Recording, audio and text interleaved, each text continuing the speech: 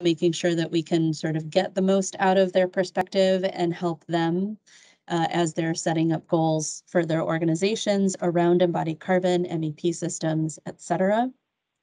So with that, I'm gonna keep the welcome there. I'm gonna start sharing some, I'm gonna share my screen very soon, and then we're gonna launch into some presentations.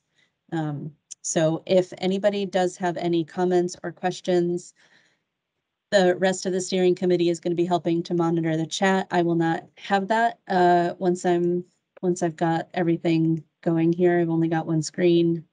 So if I do need to be corrected, somebody's going to have to shout. I hope that's all right. I think Mr. Shin is probably not going to mind shouting, so I'll give him that role. All right, everyone got the screen? Somebody give me a shout. Yes. Yes. Yes. Fantastic. Thank you. Thank you. Welcome again. Here is our agenda. This roundtable is not going to be 45 minutes. It's going to be about a half an hour instead. And then we're going to have, but we're still going to get through everything that's on this agenda. Welcome. If anybody's, sorry, say that again. Oh, I see. Sorry, everyone. Teams has this lovely feature when if somebody is joining by phone, it announces their name. And I don't know how to turn that off. So if somebody does, please give me that tip in the chat. Otherwise, I would say if you are new and you've not been to a forum yet, please also introduce yourself in the chat. We'd love to know where you're coming from and what you're most interested in getting out of your participation in the MEP 2040 initiative. Just a reminder here that the challenge that was issued by the Carbon Leadership Forum is to advocate for and achieve zero carbon in our projects. And the commitment that we've made as signatories and hopefully by corresponding relationship from supporters is to 1, establish a company plan, 2, request low GWP refrigerants, 3, request EPDs, and 4, participate in the quarterly MEP 2040 forum. So here we are, forum number 3. The list of signatories and supporters is growing. Please do continue to spread the word. The more, the merrier, and the aspiration here is to help us all get on the same page with not only ourselves, but also with other organizations like Architecture 2030, SE 2050, and making sure that while we have our discipline-specific forums, we also have connection to all of the other efforts that are going on, and we can do more together. And also a massive shout out and a huge thank you to the folks who are on the screen right now as the steering committee for MEP 2040. There's a lot of work that goes into the working groups, a ton of work that goes into the forums, and just an amazing amount of passion and commitment for this topic in this space. So thank you to everyone on the steering committee. I couldn't be prouder of the work that we've been able to do so far, and very excited about everything to come. So with that, we're going to shift over to the 2 owners that we have joining us today. I would like to pass the mic to Anthony, if you wouldn't mind introducing yourself. Yes, good day. My name is Anthony Bernheim. I am, for the last 9 years, I've been the Healthy and Resilient Buildings Program Manager at San Francisco International, and I manage 2 programs. One is the Sustainability Program, and one is the Commissioning Activation Program for all new projects at the airport. Thank you. Fantastic. Anthony, thank you for joining us. I'll hand you the mic back shortly. Secondly, Mr. Don Horn, if you could also introduce yourself. Hi, I'm Don Horn, an architect with the GSA Office of Federal High Performance Green Buildings. I've been with GSA for quite some time now, working with sustainability since 1999. And that's enough for now. Yeah, super. A little bit of a tangent here. I'm so happy to see both of you here for 2 reasons. Number one, the very first embodied carbon study that I did was for the Mercedes-Benz Stadium in Atlanta. And shortly after completing that, we got a call from some folks who are going to be working on a new project at SFO. And we ended up sharing some of the work that we had done on that stadium with a crowd of folks at SFO as a large project doing an embodied carbon study.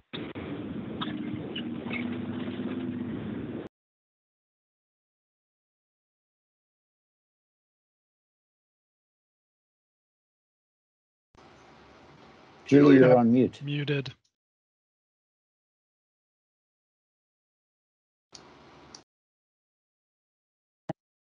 Got it. Cool. Thank you.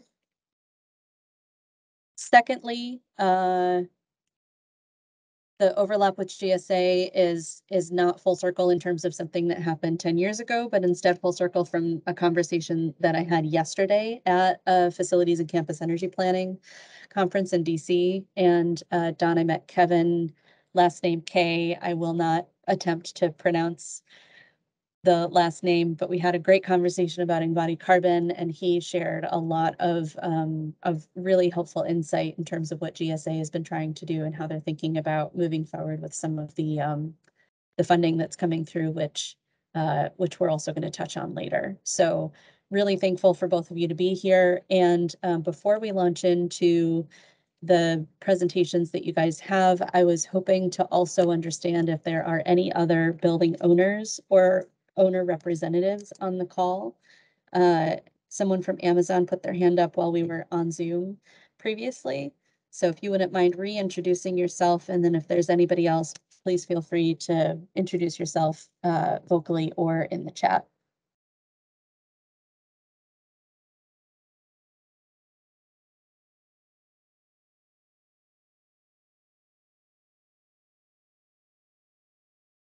All right, I will take that as a sign of either chat or not a lot of owners on the call.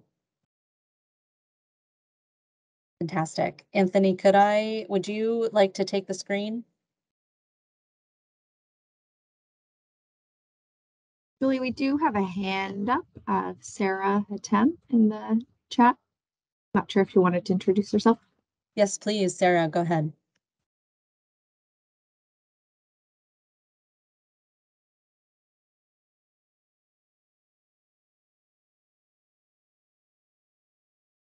Sarah, if you are speaking, you are on mute.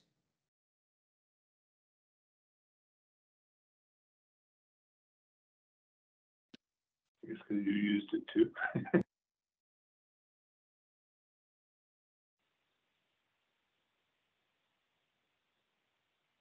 All right, that's all right. We will come back to that once we get into the roundtable to see if anybody else would like to introduce themselves. Thanks for that, Kaylee. Anthony, would you like to take the screen? Good day to everybody. Just checking that you can A, hear me, and B, see my screen. All good. Thank you. Yes, thank you. Very briefly touch on building decarbonization work that we're doing at San Francisco International Airport. We are governed by a number of industry groups and all in the aviation industry to set net zero goals. And we also obviously have a very aware climate aware public in the San Francisco Bay Area. The International Air Transport Association and the Airports Council International have both set goals of net zero carbon emissions by 2050. So we are tracking those goals and figuring out how to achieve them. There is the airport carbon accreditation standard that we use for at least scopes 1 and 2. We have built our own airport strategic plan, which sets goals internally for us. And we have followed our local codes, which are quite restrictive in San Francisco and California. And we've built some standards, which I will touch on in a moment, that are also quite rigorous and require a significant amount of work by our mechanical engineers and our other contractors to conform. So the airport's carbon footprint comprises a number of different types of emissions. Some of those are in our control, some of them are not. I'm going to focus primarily on scope 3 emissions and primarily on purchased goods and services, i.e. the materials and equipment that we put into our buildings that we purchase. So that's the focus of this very short presentation. We have a goal of reducing our carbon and embodied and our energy reduction at this airport from a use of energy perspective.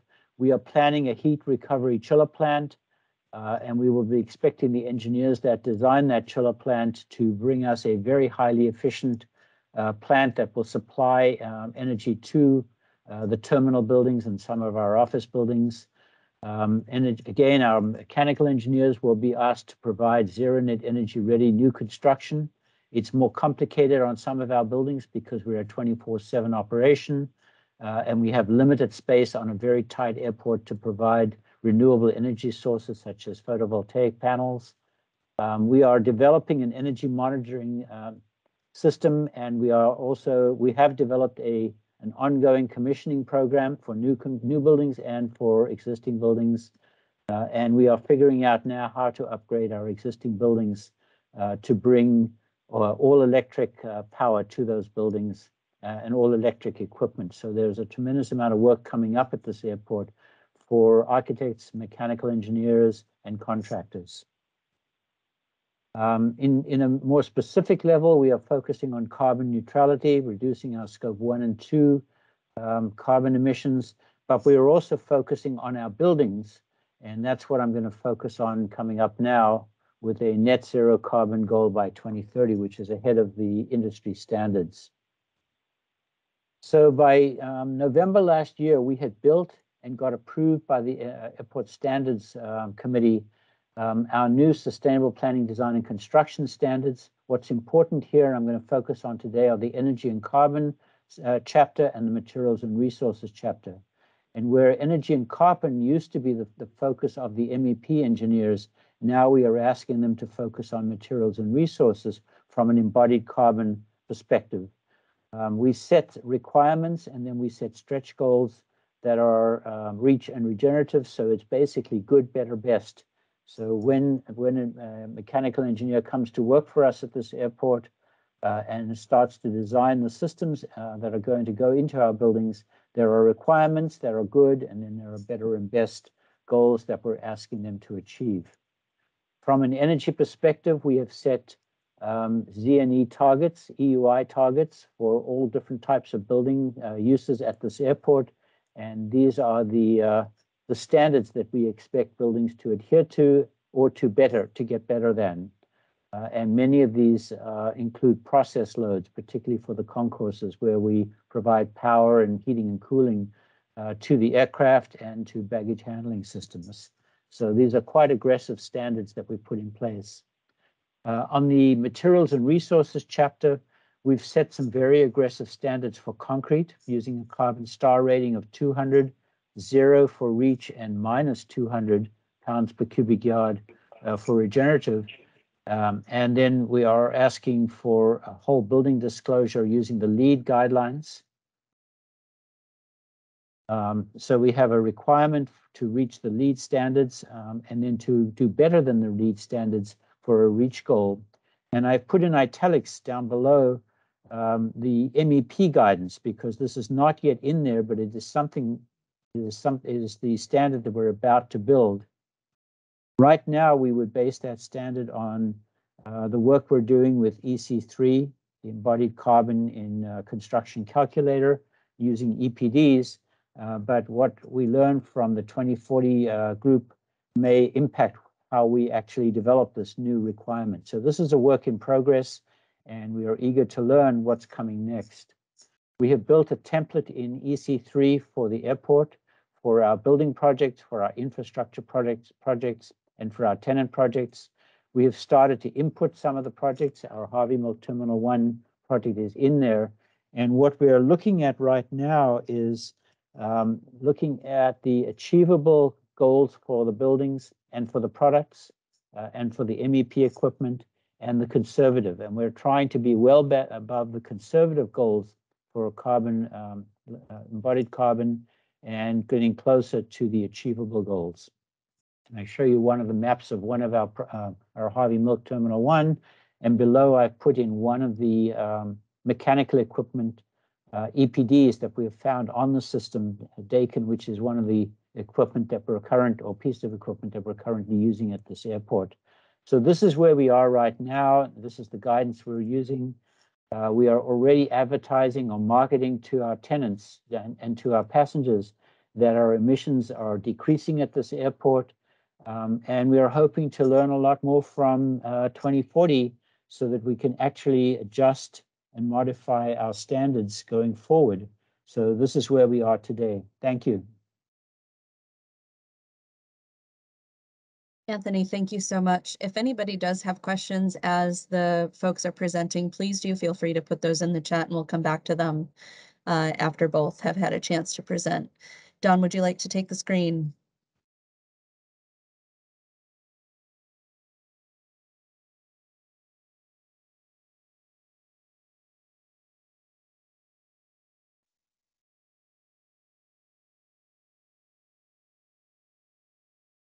Great, Don, we see your screen, and just a reminder to take yourself off mute.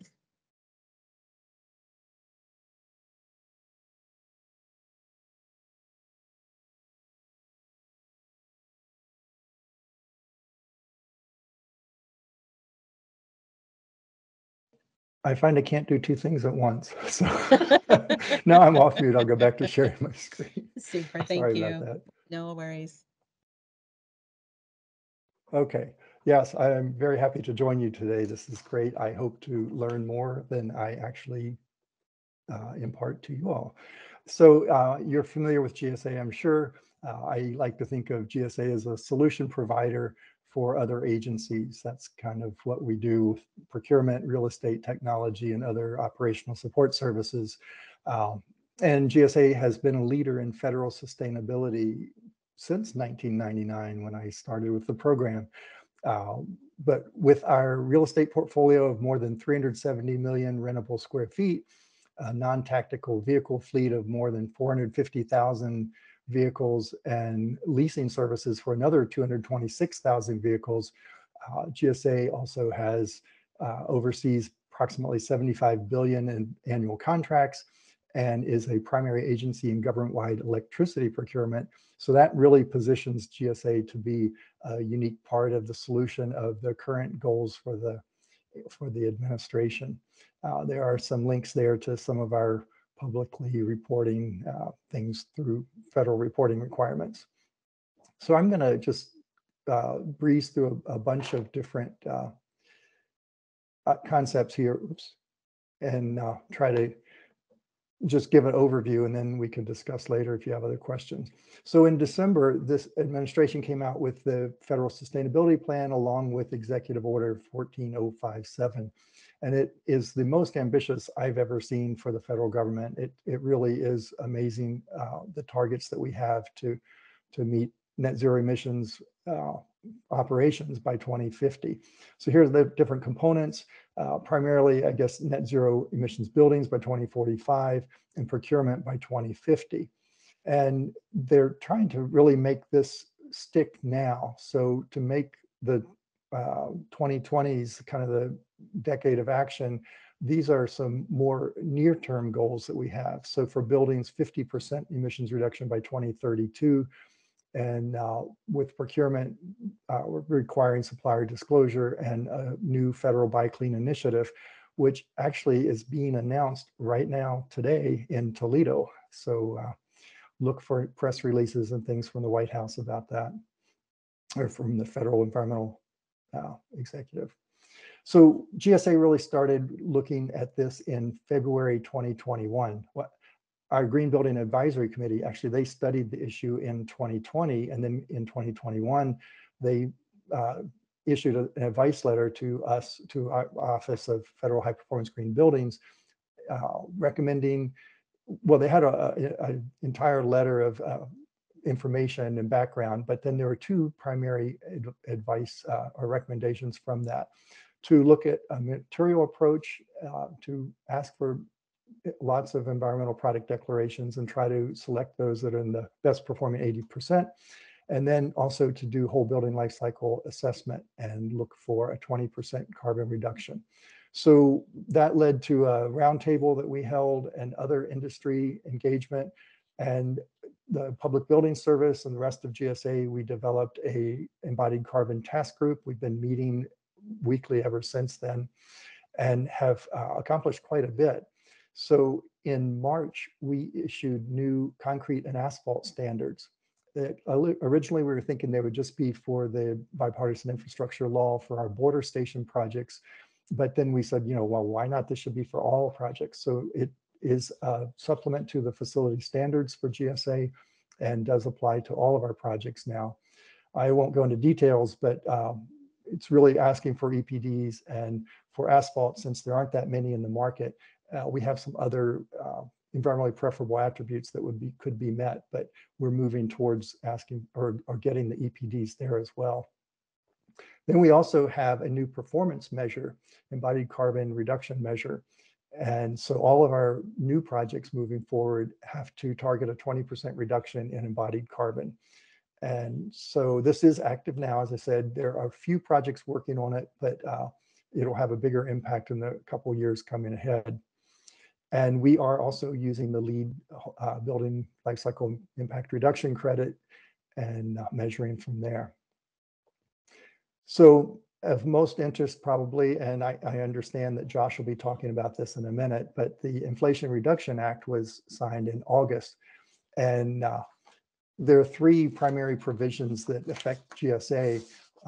One section, assistance for federal buildings, is converting facilities to high performance green buildings. This is very similar to what was required under the Recovery Act back in 2009.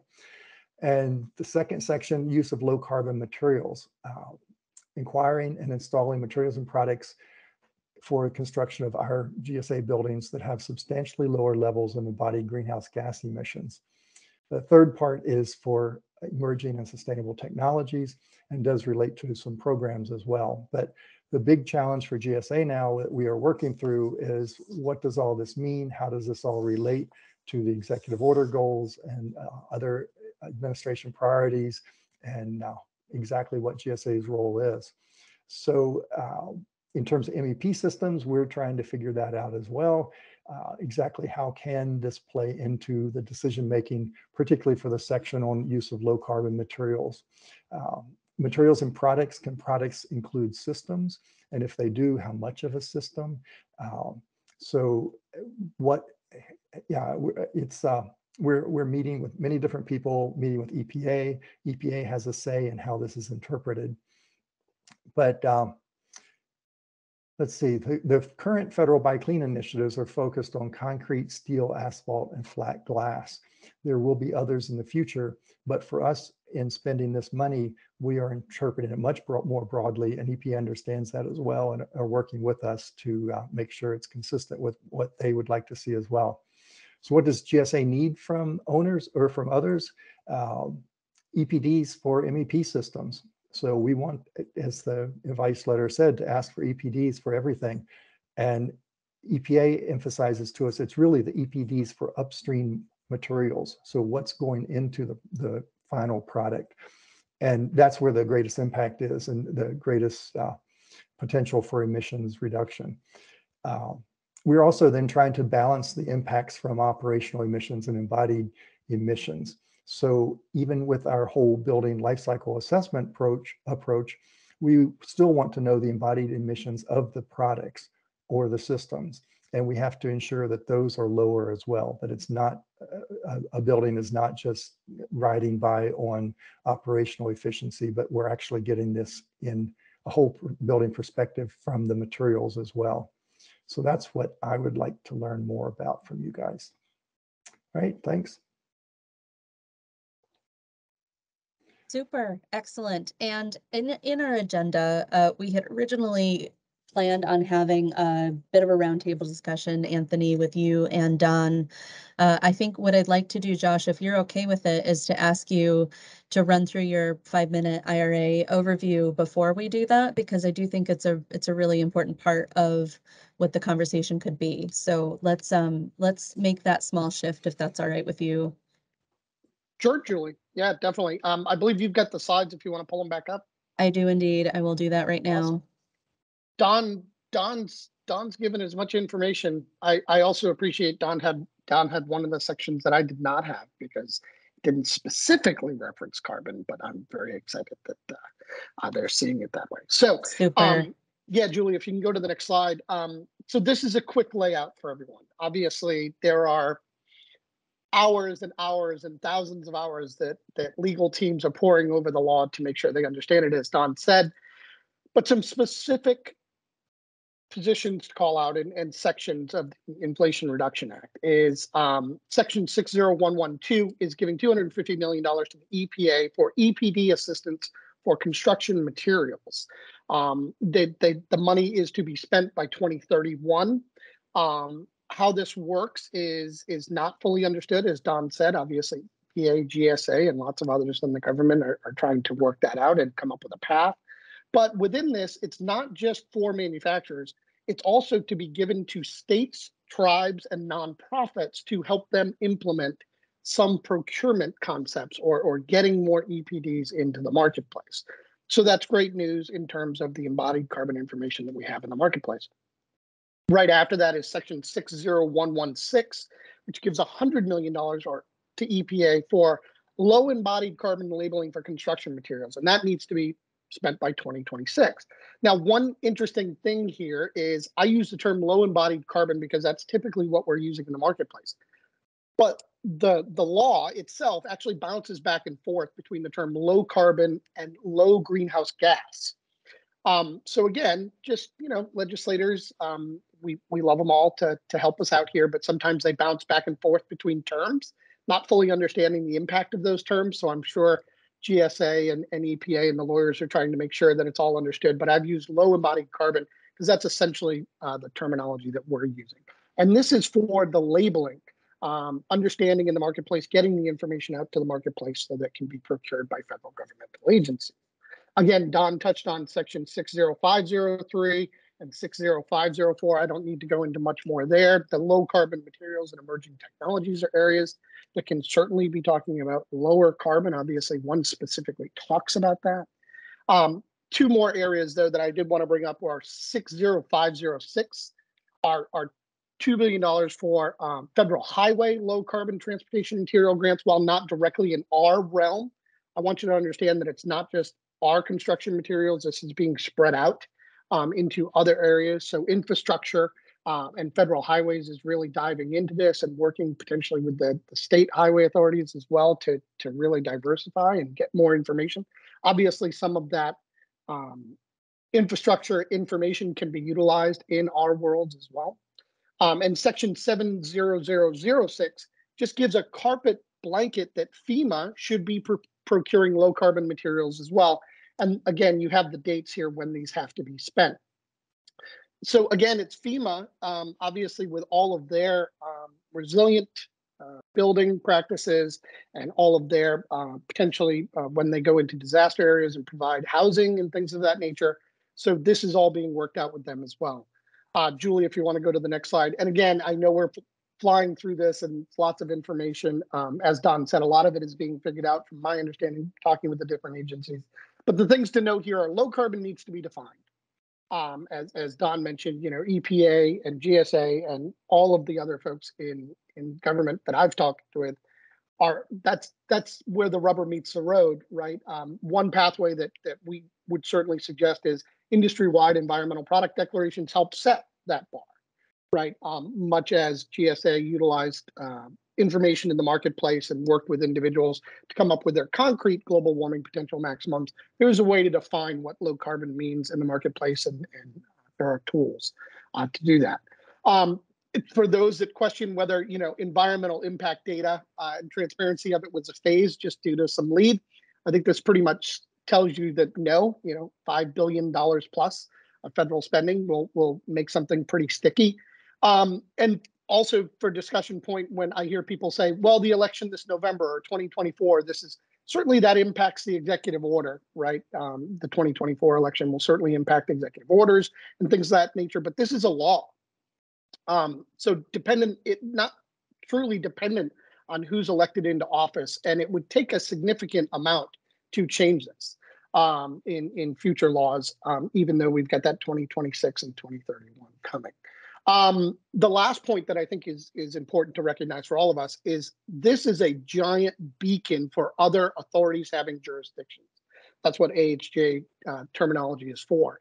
At COP last year, you had numerous amounts of states and cities signing up with the US federal government to basically agree on, okay, if we're going to do something from a sustainability procurement perspective, how do we do it together?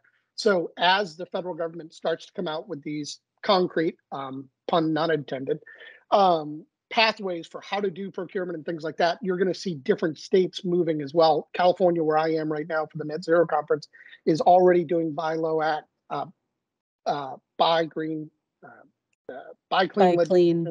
Sorry, apologies. Buy clean legislation. State of Washington has the pilot program. Others are also doing it. So again, this is a very, very large signal to them that, hey, we're going to flood the marketplace with information. And all of that will move forward. So I expect anything that Don does in the future, and I'm playing with Don a little bit there. Anything the federal government does in the future will certainly make a big signal to the other HJs. So that's quick. Super. Thank you. Much appreciated. I'm going to stop sharing my screen and come back to all of your lovely faces. Would encourage anyone who's willing, able, interested to turn your video on. We're going to use the next half an hour for a roundtable, hopefully as engaged as possible.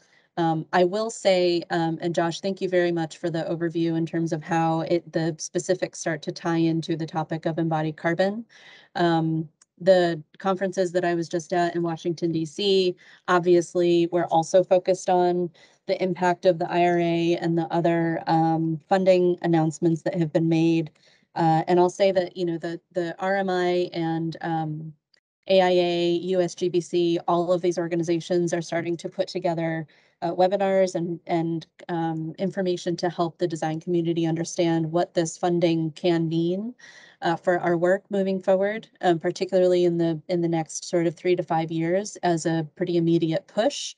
But I'll also say that the Environmental Law Institute, ELI, is a really great resource for a sort of slightly upstream, broader overview of what all of this looks like and what it means, and how the current Biden-Harris administration is doing their level best to push as much of this sort of work into as many agencies as possible in terms of environmental justice and climate change. Last note, Kim, before I hand the mic to you, is to say that one of the things that I learned is that there is this Justice 40 requirement that comes along with all of this funding, which means that 40% of the funding must be spent within environmental justice communities, which is incredibly exciting. So populations that are more vulnerable and exposed is just, you know, like big round of applause for making sure that that was part of all of the work that's happening right now. So Kim, over to you, and then we'll come back to questions for the group. On the subject of questions from the group, Yes. You'll notice that at the top of the Teams window, there's something called reactions. If you would raise your hand, like I've done, we'll call on you that way. And we got a few questions in the chat window while Anthony and Don were doing their presentation. And I'm going to just quickly read off the one that are the ones that I've seen. From Scott Farbman to Don, GSA's buy clean policy and statement seems to generally say procure low embodied carbon stuff. Are there actual greenhouse gas target requirements? Yeah. And Don, hold that thought for one quick second, if that's okay. And Kim, thank you for that. I did want to take a very quick minute and recognize that we do have Mick, and I will not mispronounce your last name, from It's the Dalrymple. Thank you, from the University of South Carolina, USC. So thank you for joining, and we're interested in your Southern California perspective. Sorry, what did I say? South Carolina. Oh, It's another sorry. USC, but you know. My brain, folks. I'm so sorry. And then I do believe we still have Andrew from Amazon online as well, who also asked a question in the chat. So if you are on the call and you are an owner or representing an owner, please do put your names in the chat. We would love to make sure that you're engaged in the discussion. And with that, Kim, thank you. Don, back to you for the question. Okay, so we do have targets currently for our concrete standard that we created. It was based on some work that New Buildings Institute did and going 20% below that. But we find that it's kind of like the National Ready Mix Concrete Association industry average. So it's not that stringent. It's also a national target. I think it's the first time that anyone has tried to do a national target for concrete. We hope to get more regional information. And as we gather more information, we will make our targets more stringent. That's part of this whole learning phase this first year. And same thing with asphalt. We don't have enough EPDs to really figure out what that target would be or could be. As far as whole building, we've got several initiatives underway to try to develop some whole building targets, but we don't have that data yet either. So we really are in the information gathering stages. Super. Kaylee or Andrew, I'm curious if you might have something to share from CLF in terms of what they're trying to do with the whole building database.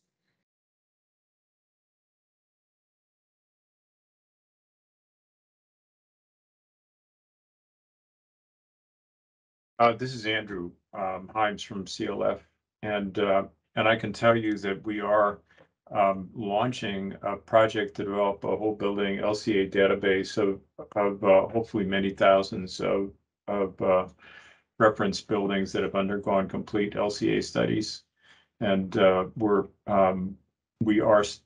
still in the early stages of that, working with a bunch of partners, including, I'm sure, companies that some of you are part of. And I'll put a link in the chat window to the description of the project, and you'll be able to see a link there, an email address that you can send your own interest in being part of the research project and potentially participating and contributing data and buildings to it. Awesome. Thank you, Andrew. I only raised that note because, Don, I think one of the key goals that CLF has through this forum and others is to try to make as many of those connections as possible so that we're not, we can all share and not duplicate efforts. Anthony, I think I saw your hand go up very briefly. Did you want to jump in? Yeah, I want to reinforce what Don had said, that the concrete industry, for various reasons, is a little bit ahead of some of the other industries in terms of decarbonization. I was part of a committee that put together the Carbon Star rating for concrete. And we are now starting to work with the local concrete suppliers to figure out how to get that Carbon Star rating that we've set, which is going to require the use of various and sundry additives and other means to get to the very high and restrictive goals we've set. But the question that I'm trying to understand is, how do we get to a similar kind of rating for the MEP equipment? Because that's kind of the focus of my thinking this morning. So I just wanted to put out to look at Carbon Star and see if that's of value to you on the one side of the equation. And by the way, that group that put that together was done for USA and Canada, North America, and now it is going international, and we're just starting to work on the ISO certification for that, so that it becomes global. So we need something similar for the MEP equipment. Super, Brittany. Brittany and Kaylee are in the same room, so they're gonna. Awesome, they're gonna share a camera. All right. This question is for Josh. Hey, Josh. How can the funding under section 60116 be used? Can that be used to subsidize the cost to manufacturers of getting their products labeled, if that's something that might be out of reach for them? Again, a lot of it's being decided. Brittany, I wish, I'm sure Don wishes he could tell you, and the people I've spoken with wish they could tell everybody. A lot of it's being decided at the moment in terms of, which is why Don mentioned, they're meeting, the executive order folks are meeting on a weekly basis. I'm sure there are hourly meetings happening specifically around the Inflation Reduction Act with people that I know, and that it's not fully understood, Don, unless you have more recent information. Just earlier this week, that wasn't completely clear to me. Well, one thing that I think is really neat about this is that they really are trying a whole of government comprehensive approach. So there's money for EPA to help with EPDs and help companies, develop on that side. There's money for DOE for innovative technologies and really bringing, upgrading plants and bringing things to scale. So, we all have a different role to play, and GSA's is just the procurement, but the other DOE and EPA both have money that could help to meet those needs. Yeah, the way I read it, Brittany, is that my best guess is that the EPA would be the source of that money, and it's up to them to decide how they want to use it and how much of it may or may not go to private companies to support the work that they need to do to actually produce the EPDs. Right. Okay. Thank you. Haley. I want to. Oh, sorry. I want to quickly. Sorry. Yeah. Hi, Luke. I want to quickly respond to Anthony's question and also solicit the wise opinion of other people on this topic. A few things that we can get to the MEP kind of standard. One thing is S-Ray 240P, the whole life carbon standard. It will address some of these MEP questions, including some of the benchmarking. The other exciting thing, I think, is the ICC and S-Ray is going to issue a global whole life carbon code. So that could be another avenue to address that. I think the procedure or the steps will be first to be able to address the things maybe we know better, like the refrigerant, the GWP. I think that could be a low-hanging fruit. But there are already, the other effort is we are close to working with SIPSI to develop a North America version or US version of the M65s to start collecting those numbers. So I think among all those things we could develop, to Anthony's question, some of the preliminary framework, but it would be great to hear from everybody else, how can we accelerate that process too? Luke, thank you for that. That's a really good provocation to the room. And I'm hoping that some of those things we'll definitely be touching on a little bit more with the updates from each of the working groups. So I think that'll help fill in the gaps in terms of where we stand right now as a group and how we can start to think about moving forward and incorporating some of those call to arms. A question to Don and Anthony, or actually Don first. There was a question in the chat from Andrew at Amazon. Andrew, would you mind restating your question?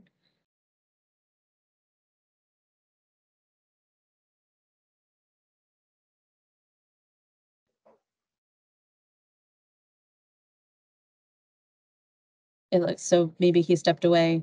Would somebody else mind reading it out loud? My chat is broken. I can go ahead and do that. What premium does the Inflation Reduction Act authorize for what reduction, like dollars per ton? And that's not in there. I mean, it's very interesting that the language in the act is very concise and short. It does not give much detail.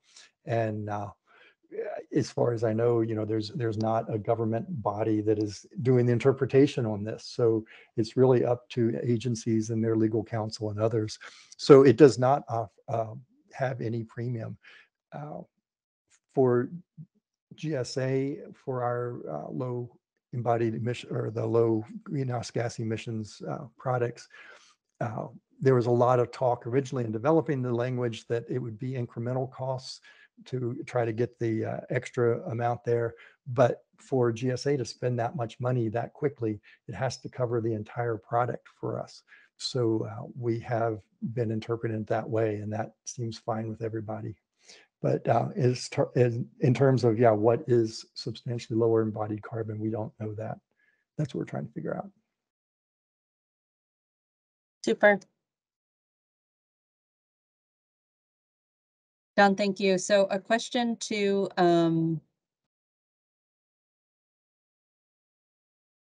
Luke, do you want to add? I see that you've got a quick note. A couple of people in the room mentioned that within the IRA that there was a tax credit mentioned at $180. That's for carbon capture and $85 per ton on point source getting of the carbon dioxide out of the air and store. If you reuse them, then the number go lower. I think it's $130 per ton for carbon capture. So if you reuse them. Well, I'm also curious if Andrew from Amazon is able to share that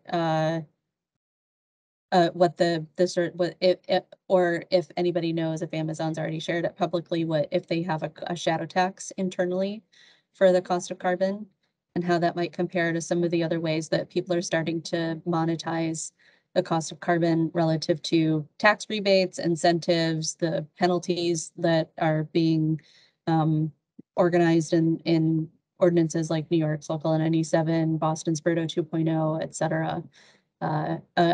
It's quite a range from what I've seen across the board and would actually be pretty interesting to see if something like the IRA could start to coalesce more consistency around how it is that we're putting a dollar sign on that. Hey, Julie. Yes. Hi, you can hear me. There's a few people on here that are having issues unmuting themselves, and I think Andrew's one of them, and I was one until I was able to get in with the link. So just when there's a silence, that might be what is happening. Okay. Yep. And do you have access to the chat? I do. Was okay, Andrew, right, were cool. you, possibly Andrew was just trying to pipe up there. No, yeah. Can you hear there me? you are. We can, yeah. Sorry about that, Andrew. That's been quite a trial this morning. It really has. Let me see. Okay. Oh, now it wants access to my camera. Well, you don't really want to see me. Now you're muted.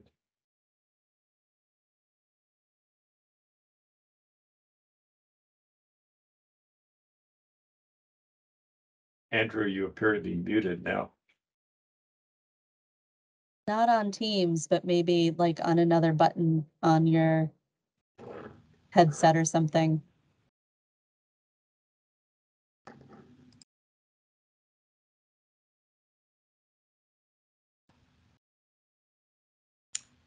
A real team effort this morning, you guys. Andrew, if you can hear us, please try again. We would love to hear your input. Yeah, Mercury gone retrograde. It's true. And for those of you who are on the beginning of the Zoom call and know that I'm in this like impossibly tiny phone booth at WeWork, I hope you can see. I think the color of my face is actually probably a better indicator of the CO2 levels. I'm starting to feel very pink. All right. Cool. I have a question, Don, for you and Anthony. Well, hopefully, Andrew, you've got your video on. Can you? Think. Yes. I think I'm finally working. All right. Okay. You're all going to be incredibly disappointed by what I have to say. But I was asking about a cost of carbon coming through the IRA because it's one of the most contentious issues in not only in Amazon but the other owner groups that we're members of. So we were hoping that there would be some federal guidance in the IRA that we could leverage. So I came all this way just to not answer your question there, Julie. Sorry. That's all right. Does Amazon share if it has an internal dollar number? No. No. Okay, cool. I know there are other corporations that do, so it would be certainly very interesting to see. And maybe that's the more noise we make about that and other things that are coming up as everybody's trying to wrap their heads around the the Inflation Reduction Act, I think the more we should be asking for some of the dollars to go into a discussion that actually, you know, has a result of establishing some more consistency around the cost of carbon. The EPA publishes a social cost of carbon, right? Like this is not, there is a precedent for this type of information being yeah. consolidated. So it feels like it's a reasonable ask to try to push forward. OMB publishes the social cost of carbon for the federal government. And yeah, it's varied widely with administrations. But then in terms of how to apply that, that's where there's no clear guidance. And you know, there was that one federal judge injunction for a while that it could not be applied to anything. So it's kind of on again, off again. But Canada does use a shadow tax or a shadow price of carbon in a lot of their calculations and the work they do. We've been talking with them about how that could help us as well. Cool. Just a note on the social cost of carbon, that number is assumed to be much more comprehensive and potentially accurate to display the true social cost of carbon, and it is far higher than a typical carbon offset per metric ton would be. So thanks very much to the EPA and to other government institutions for doing that research years ago. It's really important to note that. In fact, even though companies like Microsoft do have and apply an internal carbon tax to drive all of their planning, that's really exemplary.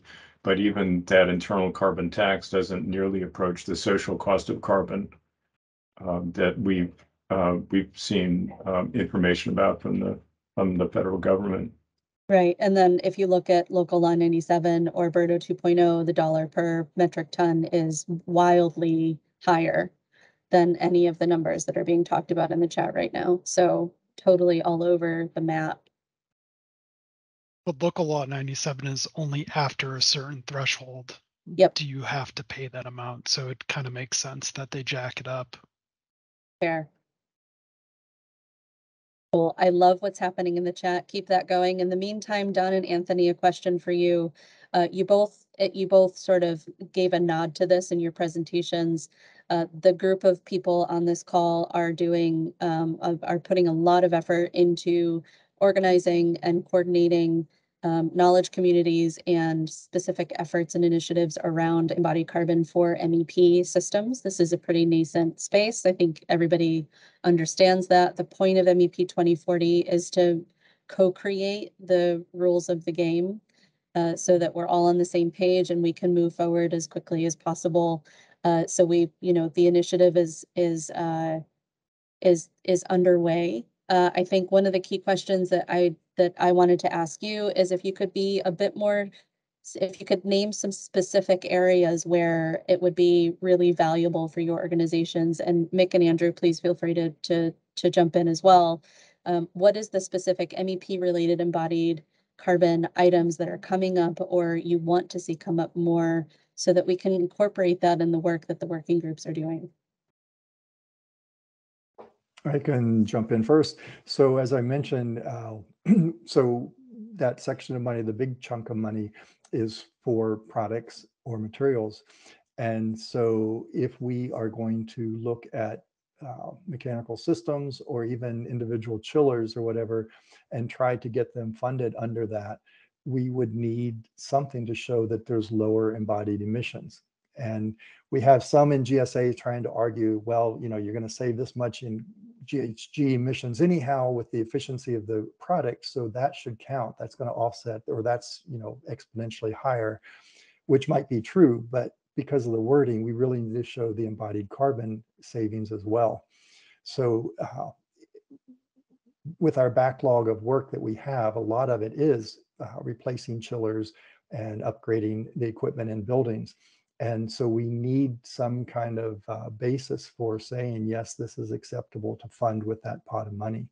So anything that would help in that line of thinking, or getting the EPDs or some other way of showing that certain products or systems have lower embodied carbon than others, that is what we really need.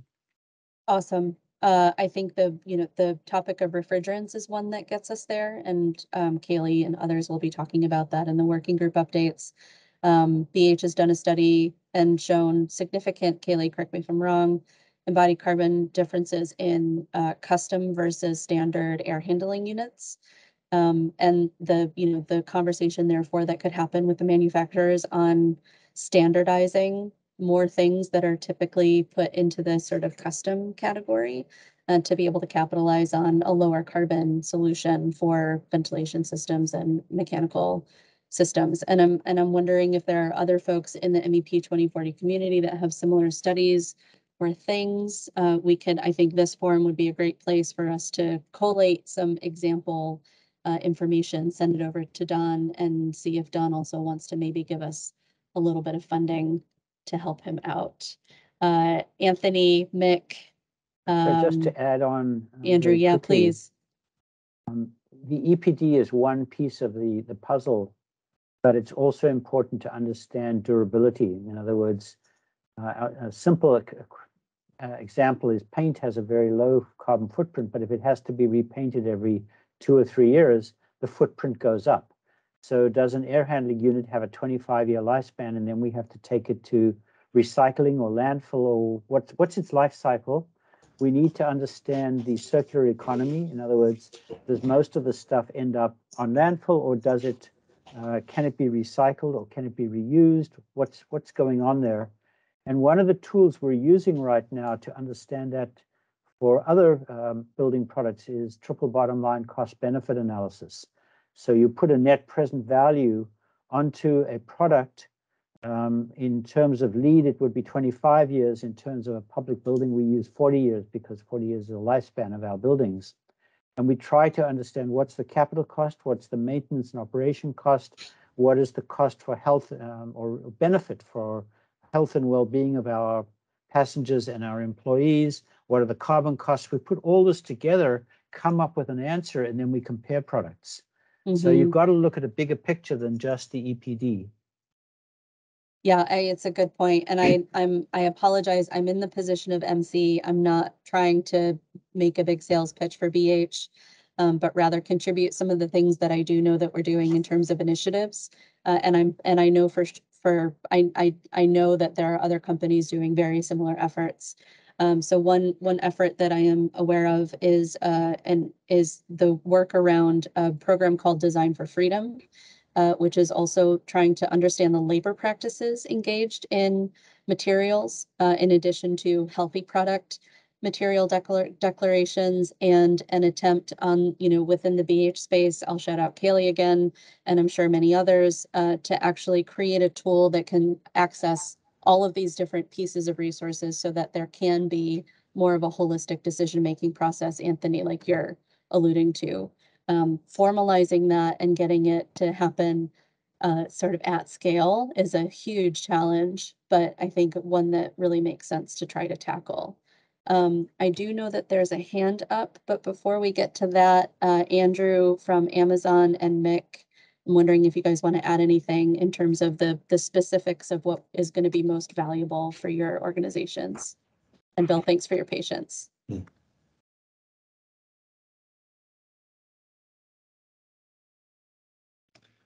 Hi, Julie. I'm happy to go first. But Mick came on as well, so I'll defer to him if he's ready. No, go ahead. Okay. Hi, everyone. I'm Andrew Rhodes. I'm a senior program manager on the worldwide sustainable buildings team here at Amazon. We're a central resource, essentially an internal consultant for Amazon's real estate businesses. I'm working with all or most of our teams to make their buildings more sustainable. Amazon co-founded the Climate Pledge in 2019, committing Amazon to be net zero carbon by 2040. So that's the North Star that we work from in all our sustainability work related to carbon. 300 other businesses have followed and signed the pledge. And I would definitely encourage your companies or institutions to take a look at climatepledge.com to see if it aligns with something that the work that your businesses are doing already. In addition to net zero carbon, Amazon has other public sustainability goals around shipment zero and being 100% renewable powered by 2030. We're currently the world's largest procurer of renewable power, and we see that continuing. And we hope to have as much impact on other industries related to sustainability as we do to renewables. So yeah, very, very happy to be here for this meeting this morning, and it's great to see what everybody's up to. Super, Andrew. Thank you, Mick. Yeah, and I really appreciate this is such a fantastic forum and set of goals. Is really incredibly important. I think in particular, we have mainly urban constrained and historical buildings, and so to me, the argument that your group makes that in the future it's going to be about retrofitting. I believe that to be very much the case, and so looking at the embodied as well as the operational carbon of MEP systems is going to become so much more important as we progress, and it's going to have to be a rapid retrofit as well. And so internally at USC we're just beginning to talk about how do we actually train our engineers, our mechanical engineers in particular, to really be experts in this retrofitting space, and what is it going to take. So those conversations are just starting, but we also recently launched our assignment Earth sustainability framework to carry us from now until the 2028 Summer Olympics in LA. And so a lot of our goals are kind of centered around that date and what can we accomplish by that date. And so we did include goals around both ensuring that every project from here on out has an LCA, including embodied carbon analysis, and actually we just published new sustainable design and construction guidelines that also look for ways to reduce that embodied carbon. And then also we have a professor, one of our goals is to conduct a historical embodied carbon analysis of the campus as a prelude to setting some kind of goal about offsetting that. And so we have a professor that's creating an experiential learning project with some students to actually do that calculation. So that's just kicking off right now too. So this is a space that I think is incredibly important and is going to become more important as we continue in this rapid escalation of the climate action. Awesome. Thank you so very much for jumping in, even though we didn't ask you to be formally a presenter. We really appreciate the feedback. I will say, I think one of the key things that I get excited about in this forum is essentially playing devil's advocate for the industry, right? So that we, as all of the professionals who are really engaged in this space, are not necessarily just saying things like heavy timber is better, without digging into the weeds and understanding when it's better, why it's better, how it's better, if it really is better. Same thing with questions about system types, refrigerants, et cetera, to make sure that we don't get runaway perceptions on where this can go, and we really do the due diligence around it. Bill, you had your hand up.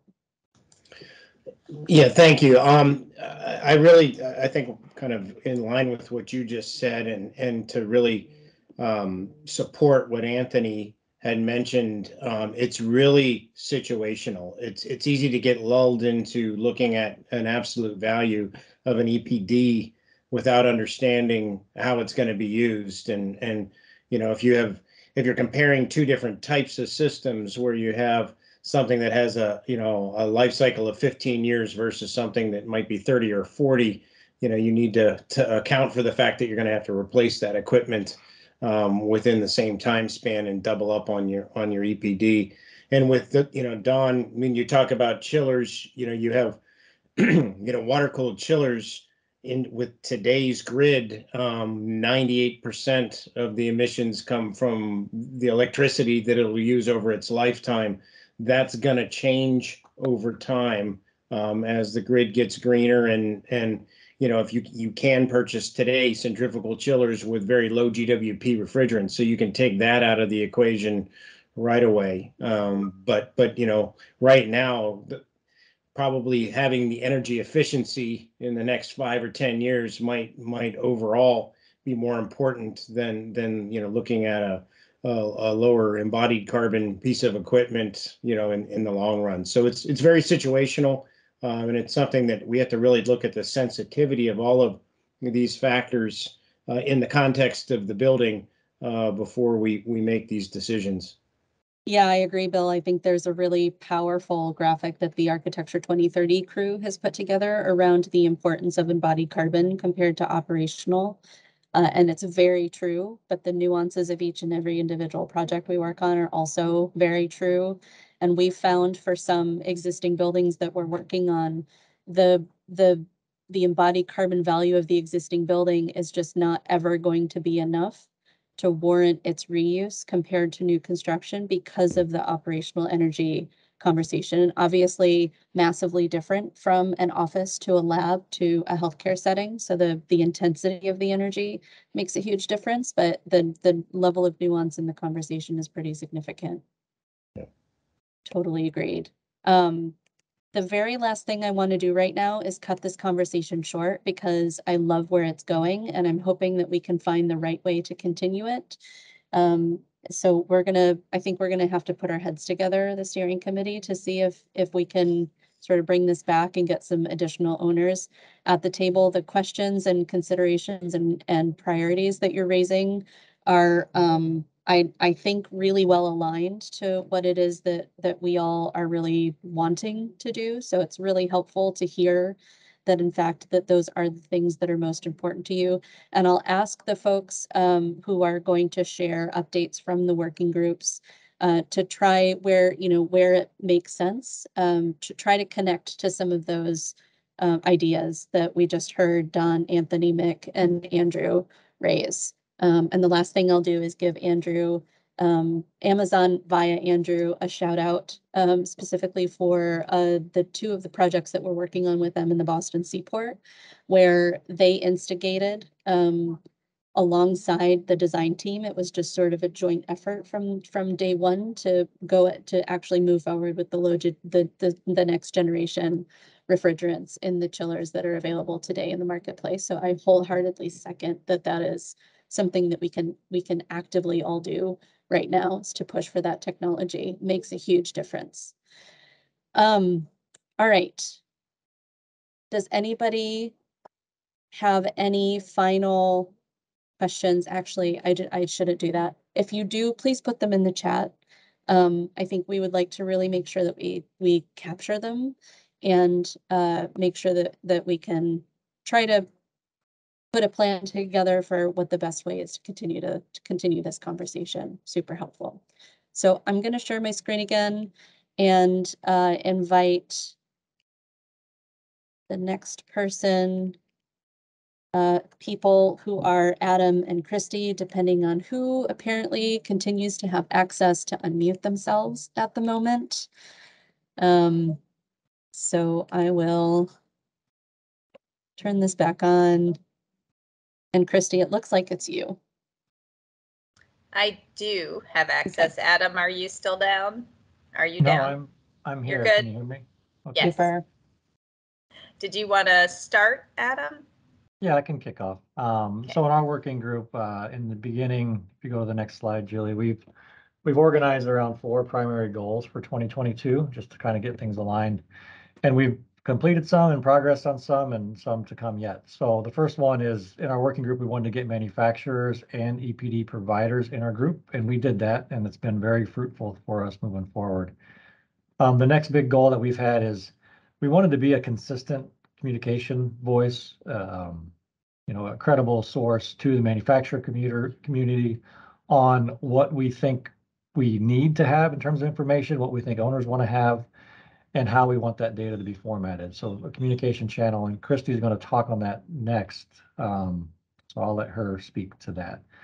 Our third goal was to have some live forums. One of the first ones was to hear from owners. Manufacturers can hear from owners about what they're going to want in the future. So that was in part met with this discussion. I think one of our next key spots is to give manufacturers a place to talk about all this. I think the request letters and what we're asking for there is a huge topic. And if we're relying on our manufacturer partners to help provide data toward us, we want to hear back from them what their struggles are, what the opportunities are, and just provide that through this group. And then finally, by the end of the year, I think this kind of will piggyback on the letters, but if we're going to start specifying embodied carbon data for equipment, what's a common language we can all, as MEP designers, put in our specs so that manufacturers aren't getting requests from different spots and there's some consistency around that. So that's to be developed. So those are our primary goals going forward and where we're at. And I'll let Christy go from there. Great, thanks, Adam. Okay, so one of our first steps in providing a resource for others to be able to utilize and start making a call to action to manufacturers is a series of letter templates. The way that you access them right now is with the link at the top of this slide, but I'd be really grateful, Julie, or someone, if you could drop the link in the chat for everyone as well. And the intent of the letters is to essentially is to help you not have to create your own language. And so this is a starter template, and the 3 topics or calls to action, as we're calling it, are looking for MEP equipment product transparency. So that's the first call to action. The second call to action is sustainable refrigerants for MEP systems. And the third call to action is subcontractor takeoff data. So we all know that MEP systems, there's not a ton of product transparency with regards to available EPDs out there. We were just having that conversation. So this is a call, this first one is a call asking MEP equipment folks to please provide that transparency. In the template, there are a couple pathways that we provide as suggested tracks for providing this product transparency. Again, this is a template designed to help you out so that you don't have to start from scratch. But feel free to take this template and revise however it's really suits you and your relationship with your vendors. The second call to action is to get more natural refrigerants, more equipment available for use with natural refrigerants on the market. So this is a call to manufacturers to please start developing, if they haven't already, pathways for their systems and equipment to be able to utilize natural refrigerants or low, ultra low GWP, ODP refrigerants. And then the third one, subcontractor takeoff data, is essentially for a lot, primarily the static MEP system equipment, ductwork, pipes, conduit, things like that, where we don't have a good feel for a typical square footage of, or not square footage, maybe linear footage of conduit in a typical size building. This is the kind of information that GCs use all the time to create estimates for construction projects. And so we're hoping to use this takeoff data as a way of understanding the MEP system information that we think we could calculate. Ductwork is generally a singular, just a couple materials. We think we can come up with numbers to get an idea of what the embodied carbon impact of those materials are if we have takeoff data. So that's the third one. And that's it for those. Amazing. Thank you. Thank you. I hope everybody is able to utilize those templates. We'd love to hear back from you if you are and you're getting positive or otherwise feedback from the folks that you're sending it to. We, of course, can continue to evolve those templates to make sure that they're of best value to everyone. But hopefully that also helps you all get a jump start on making connections and getting that language out to all of your partners. Kaylee, Kim, etc. Could I hand the mic to you? To say it nicely. Hi, everyone. Just to follow on from those letters finally being published, Luke brought up the great point that it would be wonderful, actually, if GSA and SFO and Amazon joined us as partners in signing those letters and us really having some power behind us in producing those letters to manufacturers, requesting EPDs and low GWP refrigerants. And here's Luke. Luke is in the video to take. And it's Luke, as you know, like I think we like to sing songs in harmony together. So if that's something that can be done, that would be great too, if we can all sing the same song together in harmony. That's excellent. So I think one of the action items that we'll take away as the MEP 2040 group is to follow back up with you all and other owners to see if there's a joint signatory letter that we can put together sooner rather than later and get that sent around to all of our favorite manufacturers. Love it. Bill McQuaid does have his hand raised. I don't know, Bill, if you wanted to add something to that. You're muted.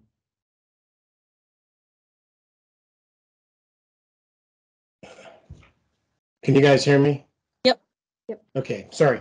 The refrigerant one discussion's been a long one, and certainly as an industry, we've taken a long look at a lot of the natural refrigerants and where they can be used.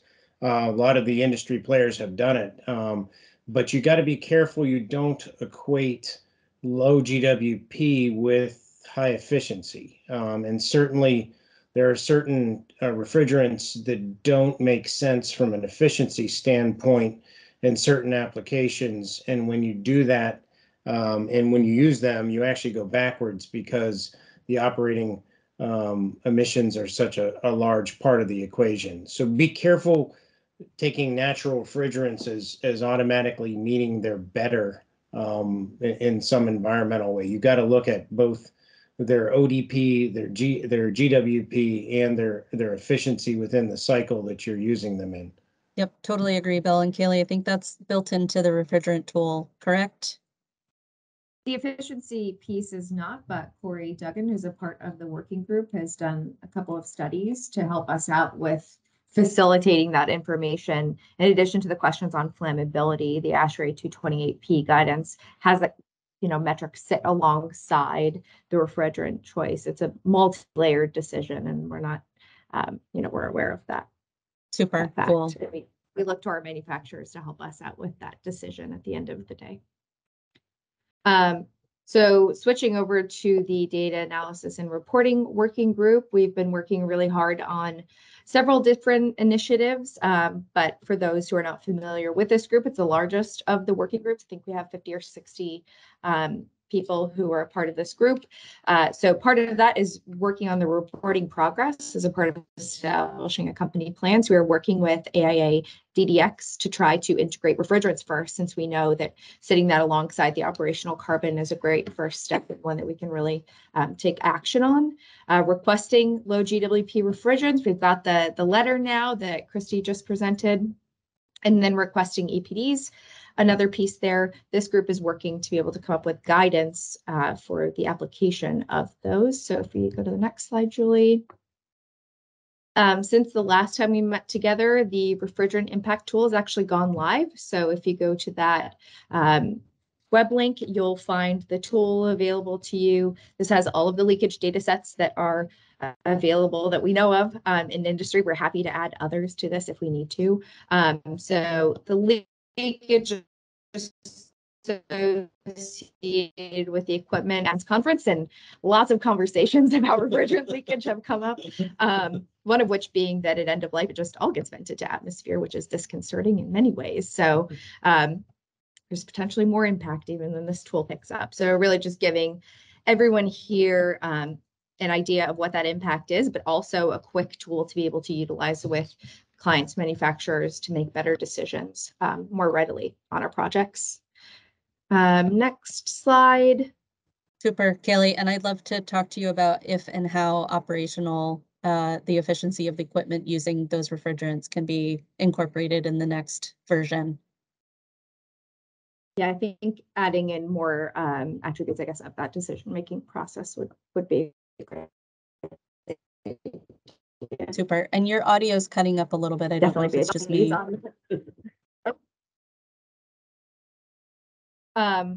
Sorry about the audio bit. Another big piece of this is working on BIM protocols.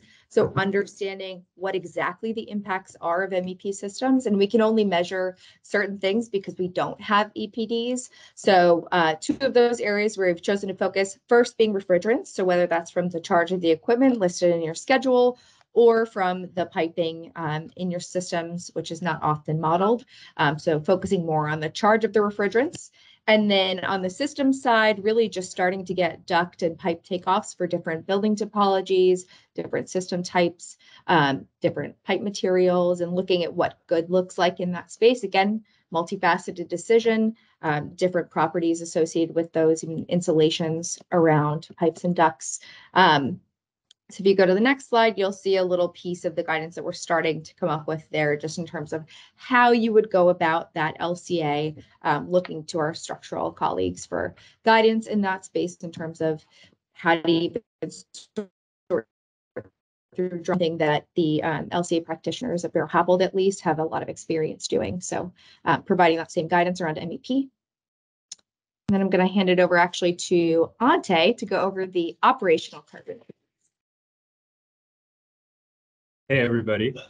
So in addition to all the embodied and material stuff that Kaylee just mentioned, we're also trying to develop a cohesive way to just report the operating emissions. You know, a kilowatt hour is a kilowatt hour, but the carbon varies regionally.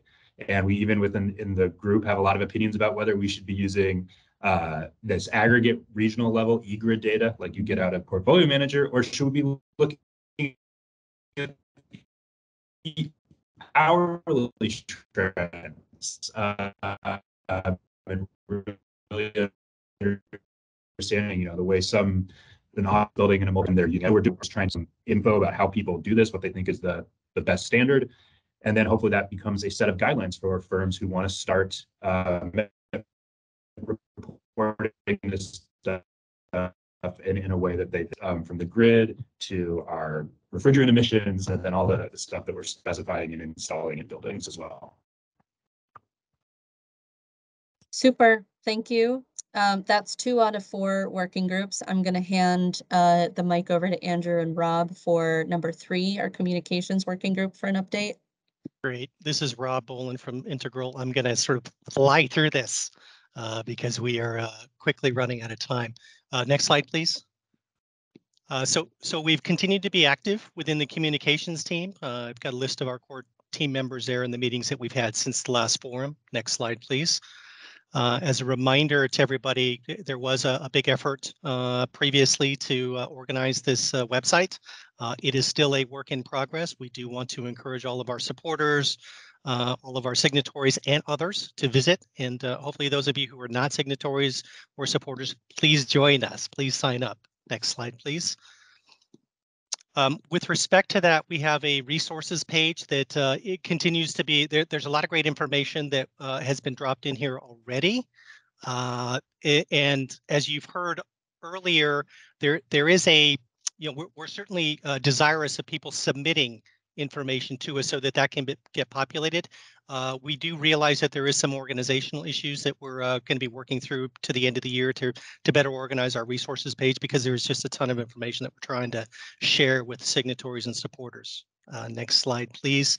And as a result of that, we actually do have an outreach slide. So if somebody has, whether it's a case study, a research report, a white paper related to MEP 2040, there is a way for you to get that to us through this particular format, attaching the document. Then it goes through a kind of a technical review before we actually post it onto the website. So we'd please encourage all of you who have relevant information you want to share with the rest of the community to get that information to us. Next slide, please. Rob, you're cooking.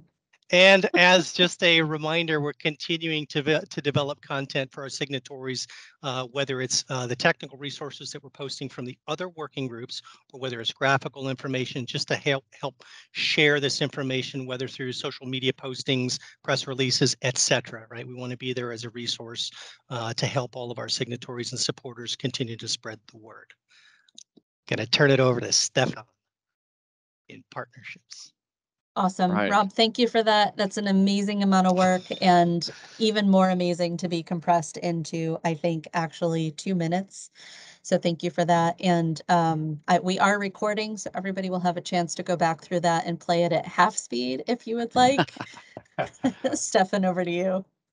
All right. Well, hopefully I'll take less time than that, but I'd like to thank today's presenters, if you go to the next slide, because I think one of the reasons we scheduled this particular topic for forum number 3 is because of a comment that rose to the surface in our working group session, which is that we need to help owners create the demand from the manufacturers to provide the EPD data that we're all looking for.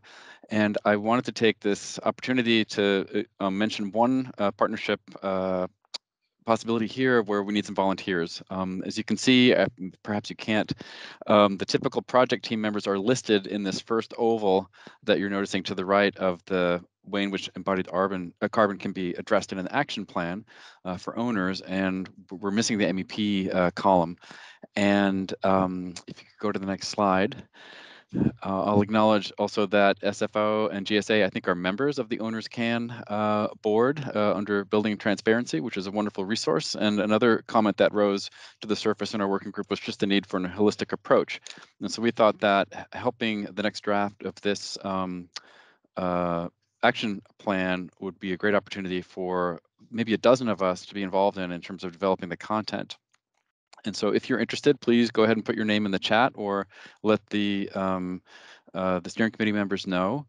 And we'd love to sort of understand, how we can add this information. And I have a question for Anthony, actually, because you talked about the importance of commissioning, and under operations down here, there's very little, I think, in the current action plan, but I believe that when it comes to MEP systems, in particular refrigerants, that's probably a really critical piece of an owner's, I think, action plan. That is exactly correct. And we have a whole program of how buildings get handed over at the end of construction so that we can ensure that these buildings perform as high performance buildings going forward. I'd love to talk with you a little bit more about that. Yeah, give me a call sometime. Thank you. Yes, great, thanks. And Kaylee, I'm not sure if you want to talk about mindful materials at all. That's another opportunity emerging. Sure. So Mindful Materials has joined part of the AIA Common Materials Framework. So the AIA adopted that, and that is the holistic framework that's, LCA,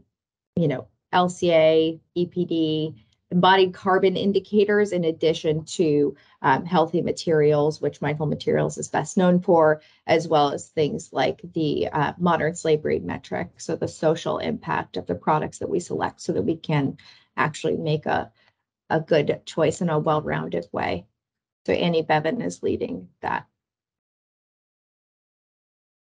Super.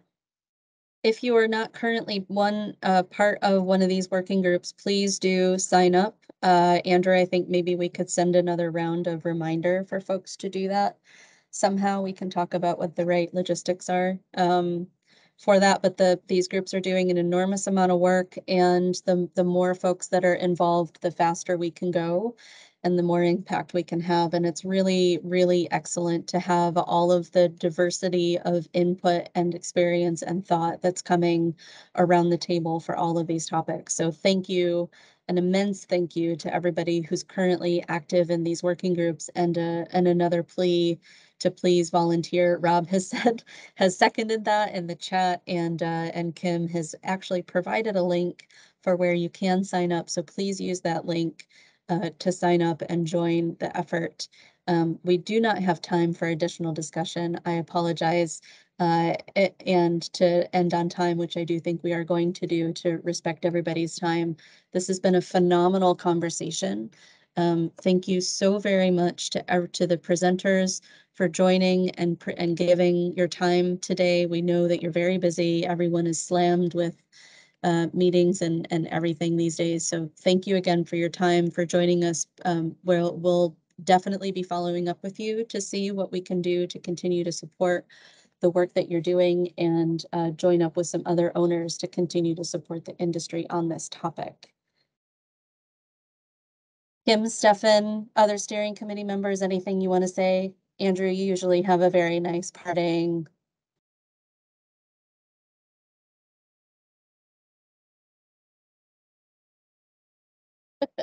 I'm just as astounded that this worked, actually. So we ended up with a pretty successful meeting. We had a total of approximately 75 attendees, which is down a bit from the last quarterly meeting, purely because of the logistics problems that we had early on. But we did have 170 people sign up for this meeting originally, and that was a good 35% above the registrants for the previous quarterly forum. So I'm just extremely excited by what I've heard this morning. I really appreciate all of the attendees that we've had and the great contributions that we've had from so many of you. We will be publishing the video recording of this meeting on the MEP2040.org website, and I'll send out a link to that recording to everybody who attended, everybody who registered, even if they weren't able to join us for the Teams meeting a little bit later on. So thank all of you so much for being here this morning. From Carbon Leadership Forum, we're really inspired and excited by what we're looking at, the degree of leadership and contribution and innovative ideas that are coming from so many of you. This is a great example of a collective impact initiative. So congratulations to the steering committee, and thank everybody for attending this morning. Thanks, Andrew. Thanks again to everyone for joining. And the very last thing we'll say is that these forums are for all of us. So if you have any comments or ideas about what you think would be most helpful for these forums, most engaging, or for the working groups, please share those ideas. This is for all of us. Julie, before you drop, there are a number of amazing resources that were put in the chat during this conversation. Yep. Can we capture them and send them out? Absolutely. You got it. Super. Happy Thursday, everyone. One more note. Just last night we had number 50 in the list of MEP design firms that have joined this initiative. Fantastic. Hurrah! Excellent. Number 100, here we come. All right. Congratulations, everyone. Have a great rest of the day. Bye-bye.